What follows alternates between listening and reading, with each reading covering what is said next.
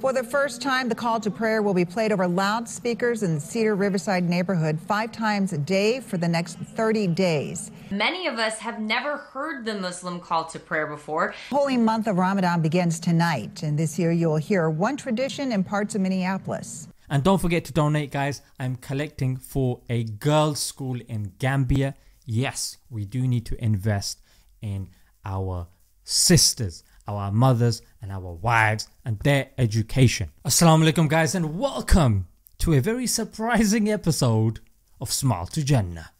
Smile to Jannah.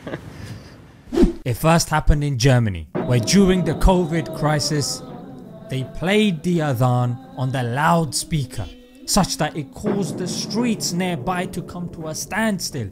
People left their cars, people started recording on their phones. They were shocked that in the history of Germany, during such a crisis, the adhan, the glorification of Allah, could be heard on the streets of a non-Muslim country. Then a few weeks later, in Italy, the Quran was read in the streets of Italy. People that had lived in Carpi for years were shocked and surprised at the U-turn that the city had taken during this supposed dark crisis.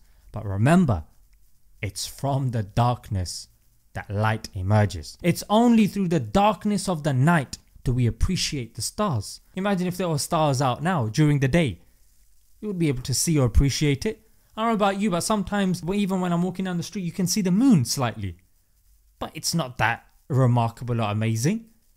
It is at night when everything else is dark. I guess through the darkness of the COVID crisis, we are seeing the stars from these instances. I did not expect the adhan to take place in the United States of America. Yeah, you heard me. The land where Donald Trump tried to ban Muslims from entering. Donald J. Trump is calling for a total and complete shutdown of Muslims entering the United States. That very land where the leader himself has said, I think Islam hates us. It is in the night of this land, yeah, the stars have emerged. Yes, indeed. In Minnesota, the Muslims there requested the local mayor if they could do the adhan on the loudspeaker for the local community in the month of Ramadan for the 5 daily prayers. And the mayor said yes. So whether you're Muslim or Jewish or Christian or you name it, we want you to be able to practice your traditions and your religion from a remote location. Allahu Akbar,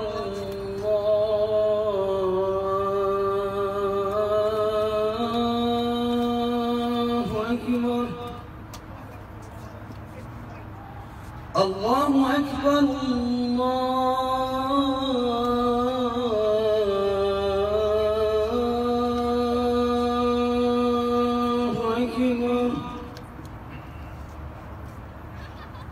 أشهد أن لا إله إلا الله.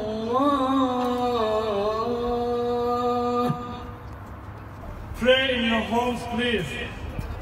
Pray in your homes, please.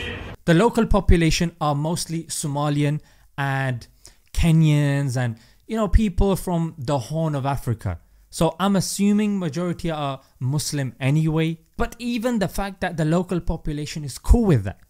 And I guess one of the main reasons that it was allowed was because every community is suffering through this crisis. Especially during Ramadan, where Muslims are feeling it the most. They can't go to the mosque. And Ramadan is about community. Doing iftars together. You go to somebody else's house, they come to your house, you go to the mosque, you come back from the mosque, you pray your salahs in the mosque. So the fact that that is not happening now, and it's so cool that the mayor of that local area allowed them to do this and understood this spiritual crisis of the Muslims. I think it's brilliant. People are going to open their windows, anticipate the call, and really feel that tranquility and the connection. And it also goes to show That whilst other Muslims are just lying on their backside saying, oh, the day of judgment is coming, all the signs are there, oh, this is happening, yeah, what can we do, yeah, just make dua. On the other hand, you have people of action, people that are working, and through the bleakest of times they have managed to do something that people like me scratching their heads like, how on earth did they manage to do that?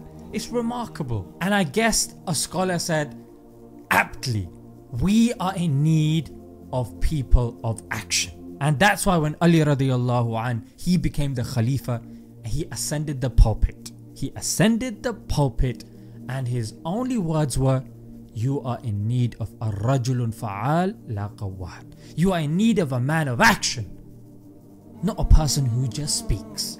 And today we have loads of people who just speak and very few people of action. There's a hadith that says even if the day of judgment is approaching, finish planting that seed. But you're not going to see it flower, but you'll be rewarded for your intention. You know, a building's on fire, 1,000 people inside. Yeah, of course you can't save 1,000 people, even if you save 5, even if you save 10, yara save 15.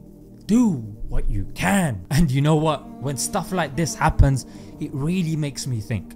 Yeah, and it should make us think that we're worried about, oh my god, I can't find somebody to get married, I can't get a good job, I can't get into that university for that course, I'm not getting the grades. Look, do your best, then Allah will do the rest.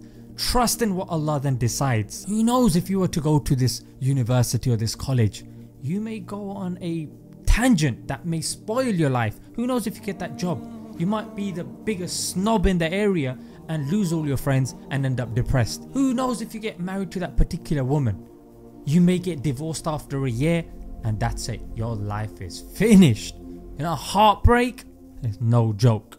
Yes, Allah saved Ibrahim alayhi salam when he landed in the fire. Yes, Allah saved Ismail alayhi salam from the knife. Allah saved Isa alayhi salam from being crucified. We have all these examples and mashallah, I'm sure they do affect us. But every now and then, I love it when Allah throws a curveball. And this is a curveball, and Allah showing us.